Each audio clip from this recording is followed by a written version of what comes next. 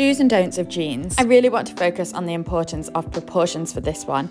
Here is a way I wouldn't wear these baggier style of turn-up jeans. The oversized jumper and the chunky trainers really don't complement this looser style of leg. Where the chunky trainers end and the looser jeans meet means the leg feels a little bit shorter too. So here's what happens when you pair the more looser fitting jeans with something slimmer on top and the bottom. The tucked in jumper and more streamlined boots balance each other out, and the belt cinches in the waist. And you can add a jacket because you've got those important elements of cinching in the waist and having a more streamlined boot. So let's flip that all on its head and go for some slimmer fitting jeans. For this, I'd do the opposite and avoid anything like a tighter top and pair of boots. It just feels a little bit old-fashioned and makes it feel like there's no contrast within the outfit. So for this, I'd go for the opposite of what we did with the looser jeans. This time, because of the slimmer leg, you want to go for heavier proportions on the top and bottom. The baggier jumper balances out the chunky boot, whilst the skinnier leg provides a proportion sandwich by being slimmer in the middle and looser on either ends.